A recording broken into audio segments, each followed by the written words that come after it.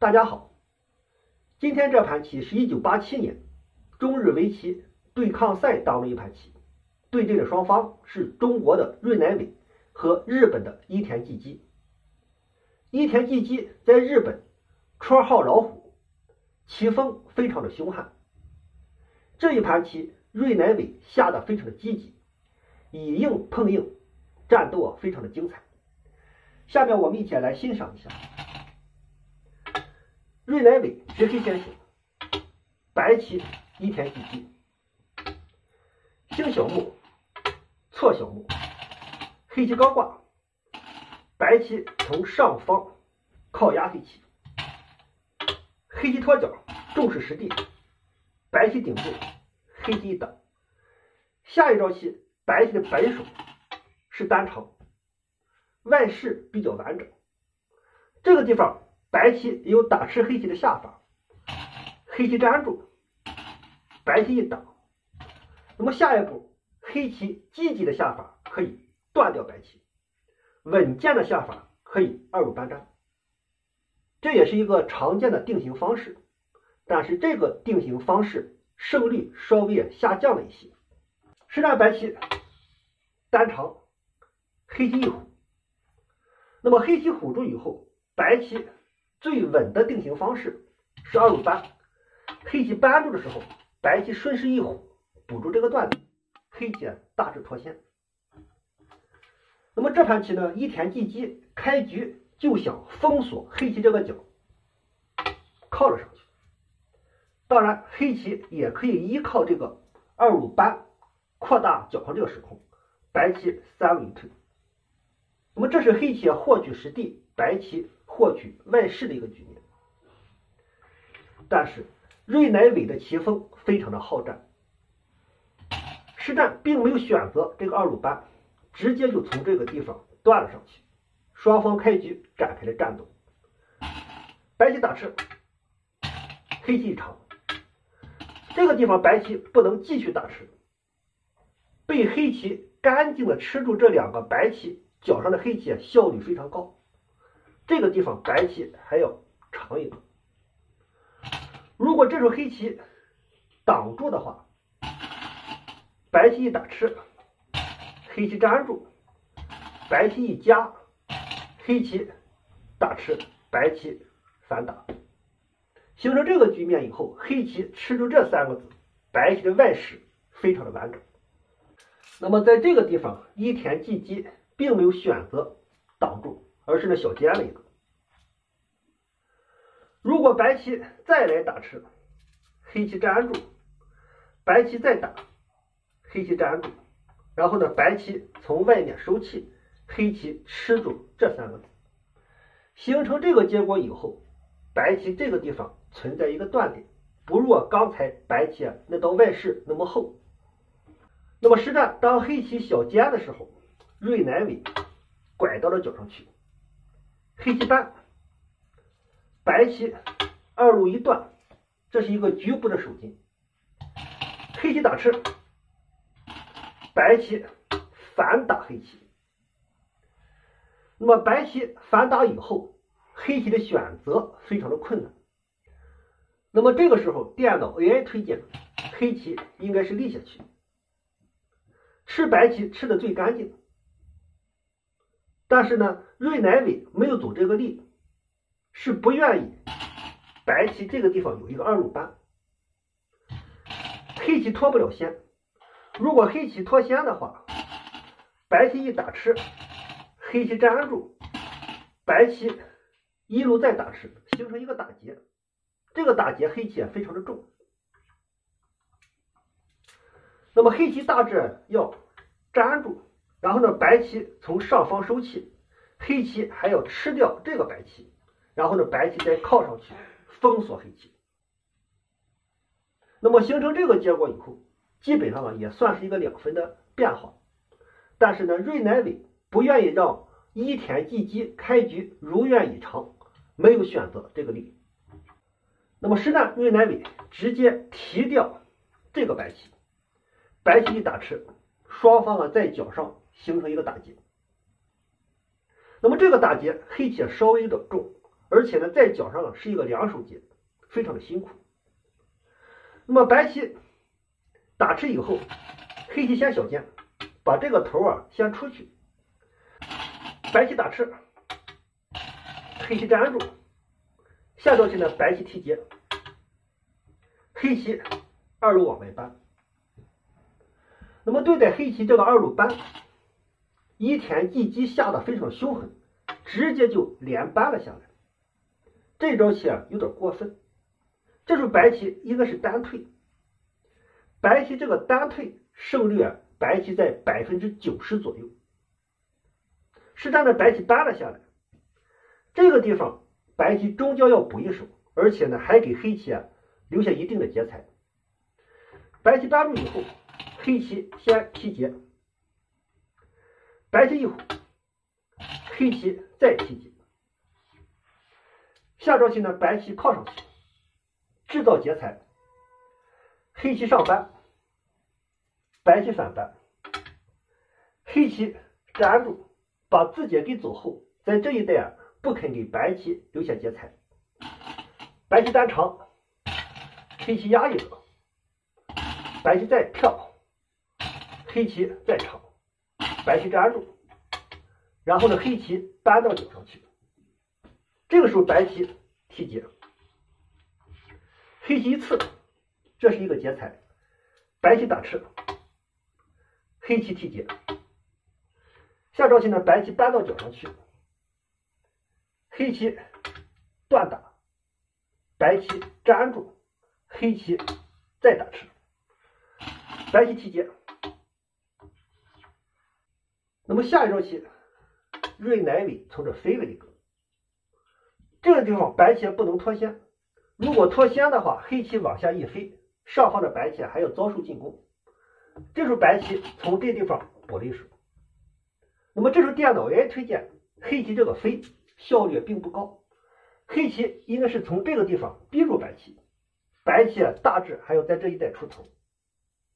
那么实战黑棋飞，白棋大飞，黑棋再提劫。这时候白棋已经全盘没有什么劫财，单关手脚，黑棋提劫，把这个劫消掉，白棋呢拆边，双方形成一个转换。那么白棋拆边以后，很显然这个子的位置效率变低，不如在这个地方逼住白棋。但是呢电脑 AI 认为白棋这个拆边漏掉一个重要的次序，这时候白棋应该是从这里先飞一个。如果下方全部都转化成实控的话，白棋的效率非常的高。这个地方黑棋大致还要飞，要在下方做活，白棋压一个，黑棋再长，白棋一飞，黑棋一飞，黑棋基本上活棋。这个时候白棋再来拆边，效率高了不少。那么实战白棋直接拆边，这个地方被芮乃伟非常机敏的贴了出去，这是一个战斗的基础。一旦这两个黑棋出头以后，这一带的白棋还没有活，依田纪基先加攻，黑棋断上去，白棋如果粘住的话，黑棋这个打吃是先手，白棋提掉，黑棋往上一跳，这一带的黑棋的棋形非常舒展，下方有眼位，黑棋的出头呢也非常的痛快。实战白棋提掉这个黑棋，黑棋打吃，白棋粘住，黑棋再一飞，这一带的白棋还没有活，那么黑棋呢就占据了进攻的主动权。白棋先压一个，黑棋一退，然后呢白棋跳了一个，避免了黑棋的点防，看上去也是本手，但是不够积极。电脑 AI 推荐白棋先从这里刺一个，黑棋粘住，白棋一退，黑棋连接，这时候白棋走这个小尖，下步就从这个地方连回去。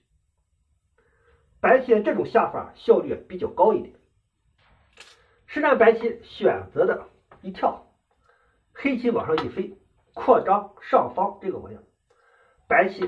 2路一爬，保证下方安全，黑棋单关手脚。那么形成这个局面以后，黑棋的开局非常的不错。白棋开2，黑棋一飞，加强自己的连络的同时，还要封锁下方的白棋。下步黑棋在这一带大飞或者是尖冲的话，这个地方可以形成模样。于是呢，实战白棋跳了一个。那么这时候电脑 AI 呢，还是认为白棋这个跳稍微有点缓，白棋还是应该先在这一带先定型，下方目数非常大。那么白棋跳起来以后，芮乃伟大路，那么在左边又形成了新的战斗。那么这个地方有意思的是，电脑 AI 推荐应该是先刺一个，这招棋非常有预见性。白棋这个时候只有挡住，然后呢黑棋再来打入。那么一会儿我们就能看到这招棋的作用。实战的芮乃伟直接打入，白棋压住，黑棋一顶，然后呢在2路搬，双方在左边常见的定型。那么黑棋打吃以后，白棋保留这个段，保留这个虎，保留这个打吃，在左边拖线，先点角问黑棋的应手。当然黑棋不肯粘，让白棋轻松的活到角上去，黑棋挡角，白棋3路一爬。那么下招棋呢，这个地方白棋有冲断，芮乃伟这个时候再来刺白棋。当然这个时候白棋就不肯粘了。如果刚才黑棋先交换的话，那么在这一带的战斗黑棋会更加生动。那么黑棋一刺，白棋就从这个地方先搬上来，黑棋冲断了白棋。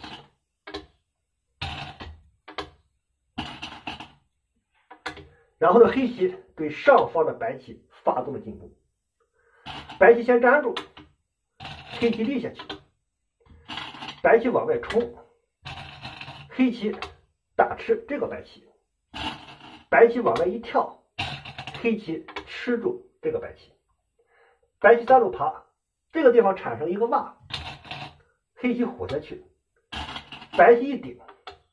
确保这只针眼，黑棋粘住，然后呢白棋一拐。那么白棋拐到这里以后，这里的白棋基本上没有什么威胁，这个地方可以建立眼位，这个地方呢还有2路搬。所以说这个时候芮乃伟放弃了对这里白棋的进攻，后势的把这个子给提掉。当然这时候黑棋也可以往角上长，这2招棋的价值差不多。黑棋踢掉，白棋虎下去，黑棋先2路搬，白棋一虎。那么下招棋芮乃伟大跳了一个，扩张上方这个模样。那么对待黑棋这个大跳，电脑 AI 不太推荐。现在电脑 AI 都是重视实地，对待这种扩张模样的棋推荐的比较少。这时候黑棋推荐的是单跳，目数非常大，将来呢黑棋虎下去还是先手。那么在这一带的利益呢，黑棋看得非常清楚。实战黑棋大跳了一个，白棋一靠，对这一带将来白棋的做眼有一定的好处。黑棋并了一个，加强这一带的连络。那么这一招棋还是有点保守，黑棋还是应该选择这个跳。那么黑棋并了以后，白棋从这个地方搬了上去，下方全部都转化成实地。那么下一招棋芮乃伟大跳了一个，又对上方的白棋发起了进攻，同时呢要在中央形成模样，看上去是一招一举两得的好棋。但是呢电脑 AI 推荐黑棋还是应该这个大飞，在这一带建立模样，浅消白棋。因为黑棋进攻在这一带的白棋非常有弹性，这里是一只针眼，白棋2路搬基本上就能活棋，而且呢这个地方白棋还能跳下去，对待黑棋这个进攻，白棋可以置之不理，先从这里先冲了一个，破坏黑棋中央的发展。黑棋还要补一手，这时候呢，白棋先保证自己的出头，然后呢，黑棋再从这里一飞，浅消白棋这一带的模样。白棋先压了一个，黑棋一退，因为在这个地方黑棋有一个刺，将来呢黑棋还要从这里往下冲，这一带的联络有一定的问题。白棋一跳，黑棋往里面冲，白棋一飞，黑棋再冲，白棋护住。那么下招棋呢，黑棋靠了一个，黑棋这个靠也是期待白棋三路挡住，然后呢黑棋一粘，这一带的黑棋啊得到了加强。但是这个地方依田纪基往上冲了一个，黑棋先一拐，那么这个拐是先手，如果白棋脱先的话，黑棋这个地方可以往下贴，白棋一虎，黑棋打吃白棋，白棋如果粘住的话，黑棋这个地方挖断白棋。那么当黑棋拐的时候，白棋这个地方必须要虎一个。那么下招棋呢，黑棋从这里夹，那么黑棋夹到这里也是将来瞄着脚上啊这些点的一些手段。那么黑棋夹住以后，白棋这个地方还不敢切断黑棋，黑棋这个地方可以往下贴，白棋从上方封锁黑棋的时候，黑棋一断，白棋往下一长，黑棋呢一立，下步黑棋要吃住这两个白棋，如果白棋往下挡的时候，黑棋呢这个地方有双吃，白棋不能兼顾。那么这个地方白棋不能断掉黑棋，白棋打吃黑棋。当然这个地方呢黑棋也不敢粘，白棋一扳就封锁了这一带的黑棋。于是呢芮乃伟随手往上一扳，那么这一招棋让芮乃伟丧失了一个一举获胜的机会。这时候黑棋应该是先点脚，白棋不是粘，最高效率的要打吃这个黑棋。下招棋呢，黑棋这一靠是局部的手筋，白棋不管是扳也好还是单粘也好，黑棋都要从这个地方夹住白棋，白棋从这个地方没有办法分断黑棋，白棋也只有先提掉这个黑棋，黑棋可以先二路扳，白棋扳住，黑棋从这个地方一挤，有了这一招棋以后，白棋还是没有办法从这个地方分断黑棋。如果白棋打吃，这个时候黑棋再来扳头，这里的黑棋全部都连了回去。如果白棋这个地方要封锁黑棋的话，黑棋在下方还有手段，就是这个倒虎。白棋如果打吃，黑棋就粘住，白棋需要连接，黑棋做眼，白棋打吃的时候，黑棋可以在这个地方制造一个打劫，将来黑棋这种冲这种团都是先手，这个打劫黑棋也不怕。那么实战的芮乃伟随手的扳了上去，白棋就断掉了这个黑棋。那么下一招棋，芮乃伟把这个头长了出去，非常的厚实，也是要在这一带形成一定的目数。那么这一带黑棋走后了以后呢，再对上方的白棋展开进攻。但是呢，这一招棋还是有点保守。那么黑棋积极的下法应该是在这一带并一格，现在就开始对上方的白棋发动进攻，通过进攻在这一带形成一定的目数。那么黑棋长到这里以后，白棋就地做眼，开始做活上方的白棋。那么白棋做活更加积极的应该是先顶。那么白棋小尖以后，黑棋一顶，白棋先把这个头长出去，黑棋往里面冲，白棋挡住。那么下一招棋，黑棋把这个子长出去，也没有打吃，这个地方还给白棋留下断点。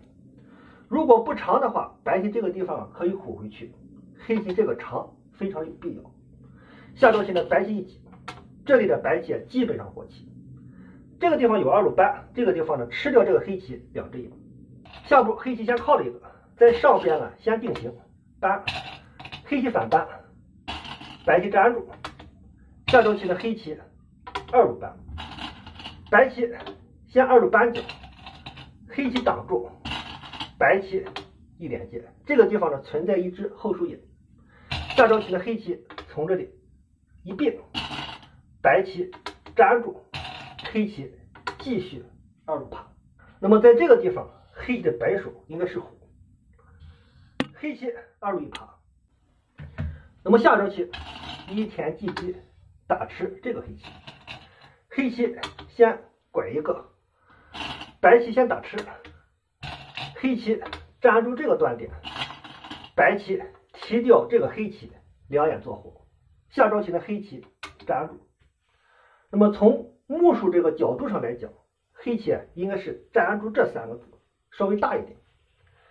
黑棋粘住以后，白棋再打吃，黑棋粘住，然后呢，白棋从这里一靠，